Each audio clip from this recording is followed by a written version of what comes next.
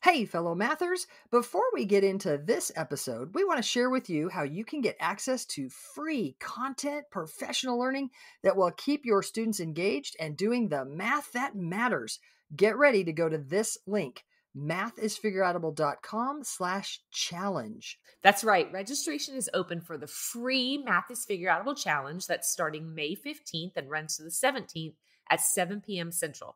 We're going to have 3 nights jam-packed with learning and routines that you can take straight to your classroom.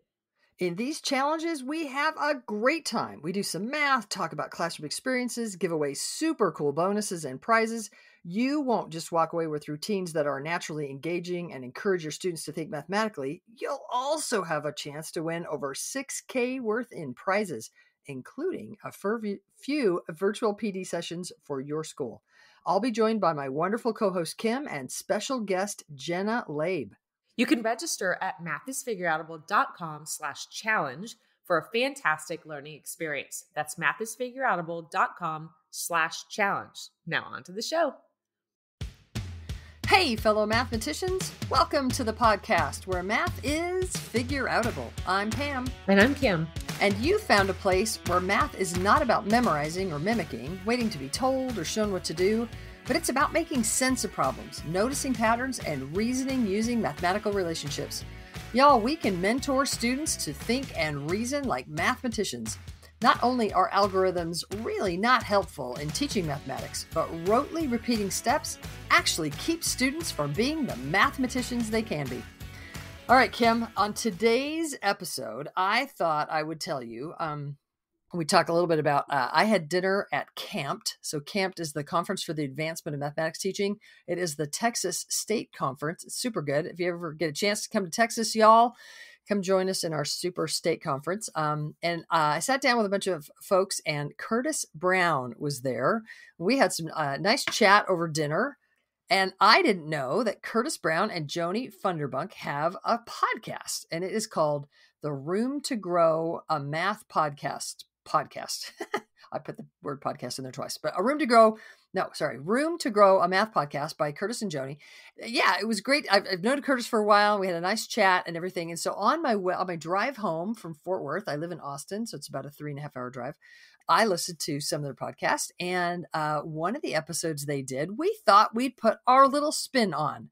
So they have a great rapport. They do. You sent me an episode to listen to, and it was super fun. Yeah, it's nice. So we are going to talk about their episode. I think it was 3.6, Don't Lose the Mathematics. Mm-hmm. And they talked about kind of nixing the tricks. Mm-hmm. Yeah. And so we thought we'd put our spin a little bit and add to that conversation.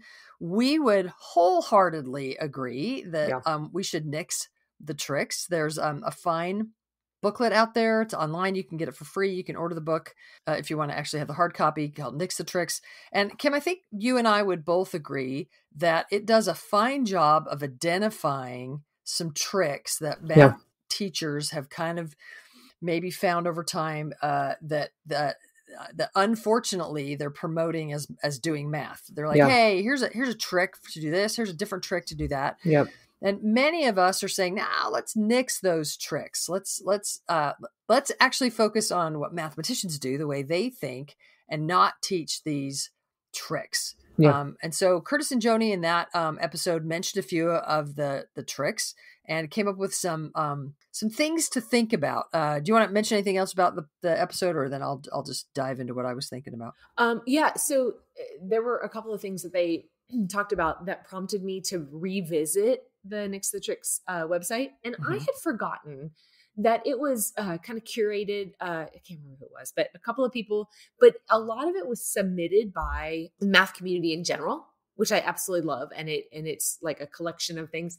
And I gotta tell you, Pam, when I got on the website, I was like, wow, there's even more tricks than, I mean, like, this is not the kind of thing, listeners, where we're saying, go check it out and like learn a bunch of new things in your classroom. We would absolutely, recommend that you don't go learn some things. We won't learn them. There's just people telling you, like, here's a trick you can do.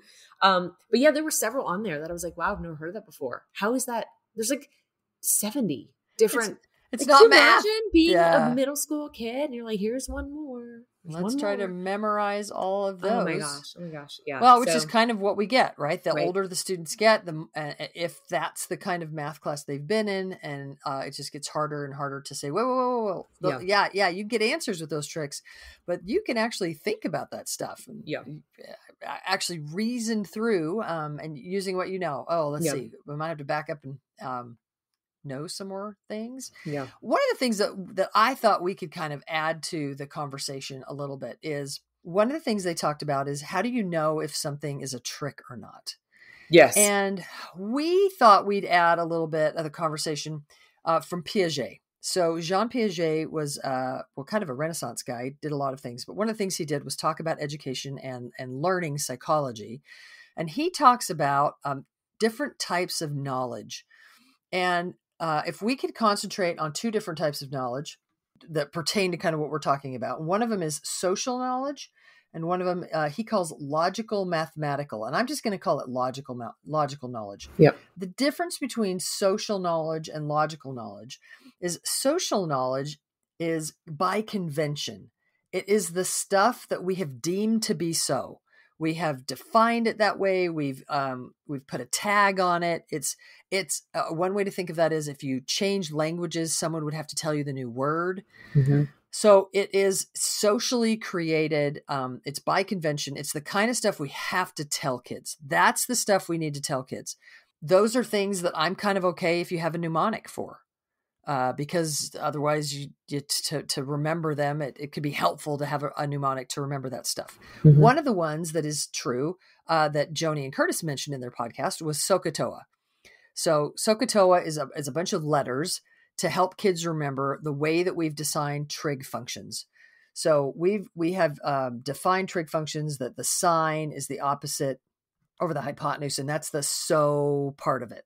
So we've got S. How do I even do that? See, I haven't done this for so long. Sine opposite over hypotenuse, right? So sine OH. Mm-hmm. So SOH is the so of SOHCAHTOA.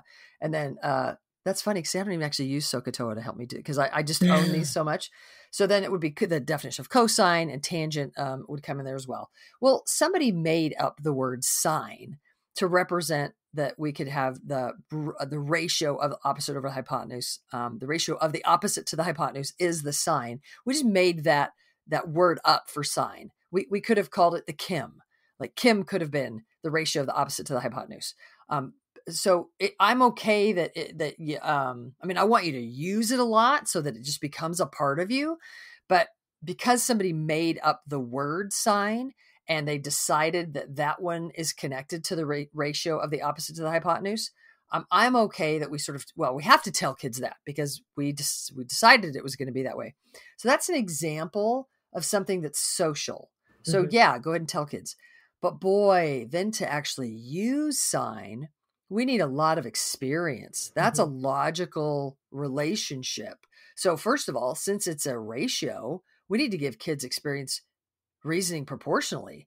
Kids need to be able to reason proportionally about ratios, or all they see it is as a number over a number. That's positional. They're not going to be able to actually reason about what's happening with that ratio if they don't have some sort of ratio proportional relationships. And then they can't use sine to do all sorts of the sine function to do all sorts of other things. If all they do is memorize SOHCAHTOA.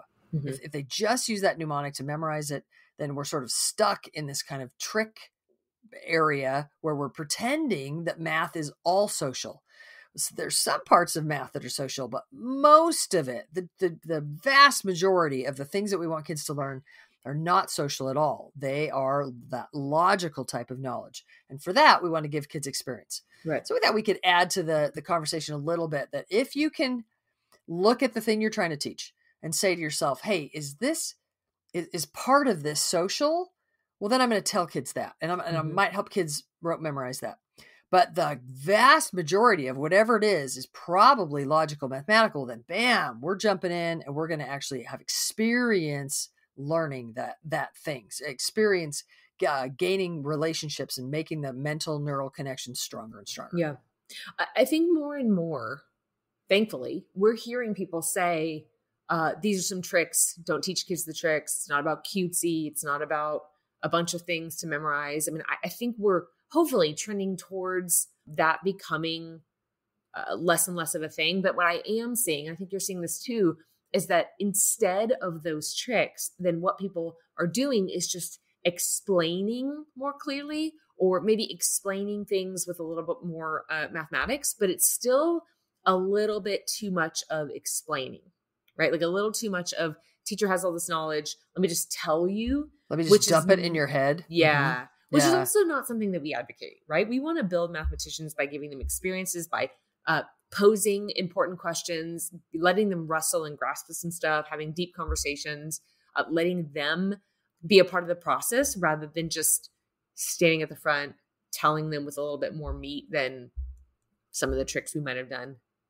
Because we actually believe that's actual learning. Yeah. We don't believe that you can unzip a kid's head and pour some stuff in and then they own it. Mm-hmm. That's like saying, go ask GPT how to, and then pick something that's, in fact, here's a way that sometimes I determine whether something's logical, mathematical, or social. If you can ask Google or Chat GPT a question and their answer, actually, you can own it, you can do something with it, you can run with it, then it's probably social. Like if it's enough, if you're like, hey, when was Mount Rushmore created? Some random social thing. That's a social thing. It happened. There's no way you can figure that out. Right. Who were the signers of the Declaration of Independence? Bam. Like I'm going to go, I can ask that. When I get the answer, it's satisfying. I'm done. But if I say, ask Chat GPT all the connections and relationships to build a nuclear bomb, which I don't even think it will answer that question, or to everything about quadratic equations, it might tell me a lot of stuff about quadratic equations. But that telling, if I don't have enough to experience to own that stuff, then I'm not going to own it. I can't do anything with the answer. So Chat GPT might give me a great answer, but if I don't have experience grappling with those relationships, then I'm not going to own them enough to do something with them. Yeah. Yeah. So some people are saying, don't teach the tricks.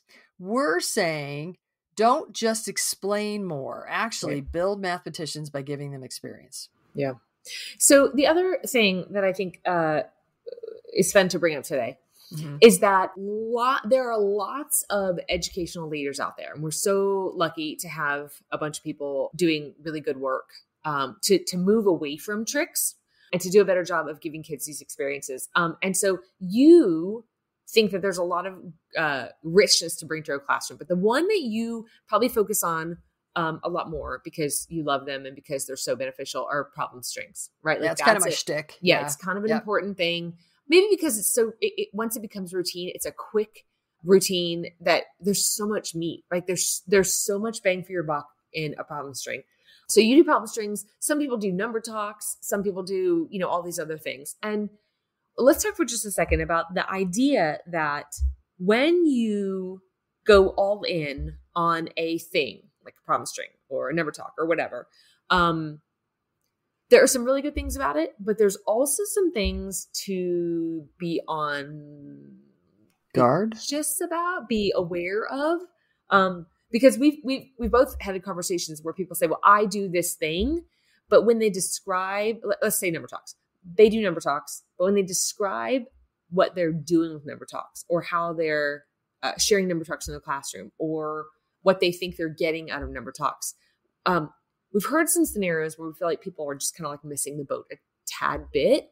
And let's talk about the kind of the negative to that. Like what can happen when people go all in on one thing and that's the only thing that they focus on. Yeah. And especially if they maybe misunderstand the thing or the purpose of the thing So you mentioned number talks. Let's start there. So are number talks great? Absolutely. Yes. But I got to tell you, the first time that I heard the phrase number talks or the title number talks, I pushed back on that a lot because I said to myself, or maybe even math talks, people are like, oh, do a math talk as if that's the only time you talk in math class. Right. And I was like, I want to be talking a lot in math class, not just during this one sort of thing that we do. So a thing to consider is if you've heard math talk or number talk and you're like, oh yeah, that's when we talk in math. I'm going to push back on that and say, Right. no, we should be talking a lot in math class. Sure, there are times where students are quietly doing their own work. I think that is an appropriate use of math learning time a little bit. But mostly we're having conversations, we're grappling, we're having kids wrestle with, we're giving students good problems to tackle so that they can then wrestle and grapple with the relationships. And then we're making that thinking visible and we're pointing at it. But we're doing that not just during a number talk or math talk time. We're doing that all the time. That should be happening during almost all the work that we're doing. So that would be an example of something that you could, that maybe we'll bring up that a tweak that we would suggest is, sure, you can do number talks sometimes in your class, but that doesn't mean that you're not talking in other times of class. Cool. So I'll mention another one, Kim, that I've been thinking about. I hear sometimes people say, oh, exploding dots is the best thing ever. So I think exploding dots, depending on how you define it, is kind of cool. I like to listen to James Tan. Thank you, James Tan. I can't believe. Whoa, I got sleep last night. James Tanton is a enjoyable presenter to listen to. He tells good stories. It's pretty funny. However, I would mention that I think Exploding Dots does its best work when we use it to think about place value. Yeah. So how does our base 10 place value system work? And so if I have this dot in this place, like say I have one dot in the tens place, bam, it can explode into these 10 ones in the ones place.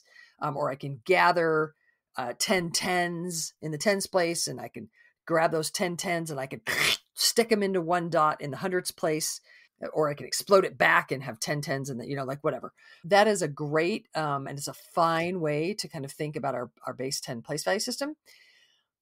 But then if you'll consider that other times where he talks about exploding dots or other ways that people have used exploding dots really then is a way to understand the traditional algorithms. Well, if your goal is to understand the traditional algorithms, okay, then go ahead. Yeah, use exploding dots to help you understand them. But if you've listened to the podcast very long at all, you know that mimicking those traditional algorithms or even understanding those traditional algorithms is not really our goal. We want kids to solve problems fluently and do that as they build their brains to reason mathematically. That's our goal in a math classroom. So we're not really, it's not a big goal to understand the algorithm. So we kind of de-emphasize exploding dots in the work that we do. So some people have asked me, why don't you use exploding dots more? I'm like, I mean, they're fine for understanding place value, but for doing anything else, not my goal.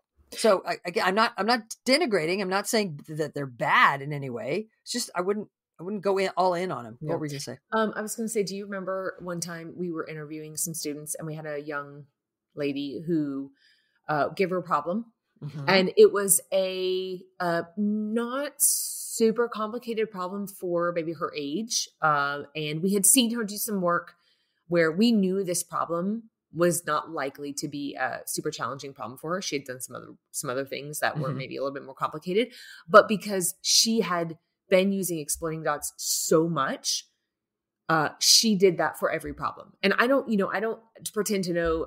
Well, did that. Let me describe what she did. So it was like a problem like 7 + 8 or something. Yeah. And she dutifully wrote down 7 dots, and dutifully wrote down 8 dots, and then moved her paper over, and then like circled 7 + 3 and said, okay, no, that's 1, 10, and then what's left over. And then she's like, okay, so that's 15. Yeah. And I looked at her and I was like, do you know 7 + 8? I think, were you interviewing her? Both of us were there, I remember. And she's like, oh yeah, it's 15. And we were like, but did you have to do all that work? No, but that's what I'm supposed to do. Right. I think that's the point, right? That's the point, is that I don't know what James Tanton's take would be on that. I don't, but there are things. And so her experience with either her teacher or previous teachers or whatever was that this is what you do. And so a thing that is maybe a really good idea, maybe exploding dots is fantastic for place value or whatever, but what we see happening is these really good things turn into do the same thing all the time, or this is how the one way that you use them. And so I think that's the challenge, right? Is hearing something and going like, what in what way do I want to use this idea that somebody's sharing about, and have it ways not do I go awry. right. And when would I not use it? And Mm. how is it not helping my students in these particular instances? Can I bring up another one? Yeah, Or sure. do you want to talk more about No, that? go ahead. You get asked a lot, what about manipulatives? And it's kind of an interesting question because people will say, what about manipulatives? Question mark. And it's like, wait, what's the question there? What? Yeah. What about manipulatives? Yeah. I mean, like, how, like, when, say more. which ones? So yeah. you'll need a long answer, but in brief. Well, so I have to tell you, the first thing that comes to mind is Gail Burrell was a former NCTM president. Yeah. And when I was a young teacher, she was the NCTM president, and she did a president's message. And it was when the Wendy's commercials, I'm totally dating myself here. The Wendy's commercials had come out. Where's the beef? Where's the beef? Where's the, their whole thing was, we have big hamburgers, I guess. But where's the beef in everywhere else? But her thing was, where's the math? Yeah. And she said, as she was traveling around as the NCTM president, she saw a lot of manipulatives out in classrooms. And her concern was, where's the math? Yeah. And so I share that concern. And here's where I would add to that conversation. We do a lot of talking about developing mathematical reasoning, in that we need kids to learn to count and solve problems using counting strategies. But then we want to advocate additive reasoning and thinking in terms of bigger chunks of numbers. If we give kids one-to-one manipulatives all the time, kids will not necessarily be nudged, be encouraged to build their brains to think in terms of chunks of numbers, because they're counting one by ones. If we give them one-to-one manipulatives, they will continue to count one by one. Right. So the biggest caution that I would give, it's not the only one, but the biggest caution I would give about manipulatives is to think about, what is my goal here? And is the manipulative supporting answer getting only, or is it supporting the goal of building reasoning? And what kind of reasoning? So then we actually have to identify what kind of reasoning we're trying to build. I'll give you a quick example. Early when I dove into elementary, so I was a secondary teacher. I got super interested in elementary. I started diving into research. One of the things I did was volunteer in my kids' school. And one day they said, hey, today we're not going to give you that group of kids you've been kind of extending. I had a group of kids, and I was just experimenting and trying some things with them. And they said, today we don't have time for you to do that. Sorry, we didn't tell you ahead of time. But today, can you just help this one student? She's just really struggling. And I was like, oh, I don't even know what I will do with this second grade student, but sure. And so I started chatting with a student, and they said, help her add. And it was like, add 2-digit numbers. And they gave me base 10 materials. Yeah. And so I wasn't even sure what to do with base. And so I said to her, we got this problem, 28 plus 37. Like, what are you going to do? And she goes, well, I think I'm supposed to grab these rods. And I said, what's a rod? Because like, this is me early, right? I'm like, I don't even know what a rod is. She goes, well, it's this thing right here. And I said, well, what is this? Expecting her to say it's 10. And she goes, it's a rod. And I said, right. But like, if this is 1, what's this? And she goes, it's a rod. Yeah. Yeah. And now you might be like, well, Pam, that student misunderstood or whatever. But when I pulled out the 100, and she said, that's a flat. And she goes, I think it's called a flat. And I was like, but like, how many of these little guys are in that? She goes, I don't know. I'm like, well, how many of these little ones are in this 10? And I think I literally said, how many of these ones are in this 10? And she goes, it's a rod. And I'm like, right, but how? So then she took the little one and she lined it up against the rod to see. And she goes, well, I guess in this one, there's 10. So my point is that I'm not sure what the teacher had tried to do. Obviously, you could do a better job of that. But in manipulatives, we have supposed how do I say this? We've created manipulatives to represent the mathematics that we have created in our minds, and supposed that students can see the mathematics in that manipulative. And that is not true. Students cannot just look at this pre-constructed rod that we've stuck together and all of a sudden go, oh yeah, that's a 10. And see, there's 10 of those in that flat, and there's 10 of those in that cube. And so we can't, I'm going maybe longer than you wanted me to, but we can't just assume that because we've created the relationships and we now know what the mathematics that are involved in that manipulative, that then therefore it magically appears to the students in the manipulative. So Yeah. There's 4 other things I can think about manipulatives, but we won't make this too long of it. Yeah. Well, I don't know how long we want to go, but I think the big recap, the point here is that are manipulatives or number talks or exploding dots, are they bad? Absolutely not. There's value in all of those and many more other things. What's important to keep in mind is that if you think only doing that thing is going to get you very far, we have to use manipulatives for everything. They have to always be out, and we have to always have kids using them. If kids don't have manipulatives in their hand, you're doing a bad job teaching. Right. We're saying no, not that. Absolutely. Sorry to interrupt. And that's okay. And also, there are ways that these things are being used that miss the mark of even the people who are sharing about them. Right. So like just recently we talked about problem strings and how, we think we're being super clear about them and yet there's still questions. And so I love when people continue to ask, right? Like, what's the value in this? And how often should I be using it? And in what way should I be using it? And how do I know if they're being effective? Yeah. And you know that you're on the best journey possible when you continue to ask those questions. And we all continue to get better at refining what is the best way to use each of these individual things. What are ways that we want to de-emphasize and how are we using them so that we can get the best mileage, not just getting answers, but actually creating mathematicians in our classrooms. Yeah, nice. Cool. So we can't possibly talk about all of that here. We are going to we're going to dive in and do some really good work with these kinds of things and more of them where it's a super good thing, but let's really get more, let's clarify how best to use and maybe how not to use. We're going to do more of that in the free challenge that's coming up very soon. We have a free challenge coming up. It is August. Oh, golly, Kim, I don't have the date handy. It is August something. I've almost got it. It's 2023. So if you're listening right now, we have a challenge coming up August 23rd through the 25th of 2023. But y'all, if you're listening to the podcast at some other time, and it's not that time for the challenge, we run challenges. And so the best thing you can do is make sure that you get on our email list so you'll know what we are doing coming up free to continue to clarify.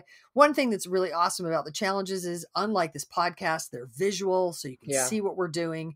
We get to interact. It's super fun. We love to have people join us in the challenge. So definitely join our email list. Go to matheisfigureoutable.com. There'll be a pop-up. You can get on the email list and make sure that way you can hear what is coming up as we continue to all help each other refine what we're doing in our math classrooms. So y'all, thanks for tuning in and teaching more and more real math. To find out more about the Math is Figure Outable movement, visit mathisfigureoutable.com. Let's keep spreading the word that math is figure outable.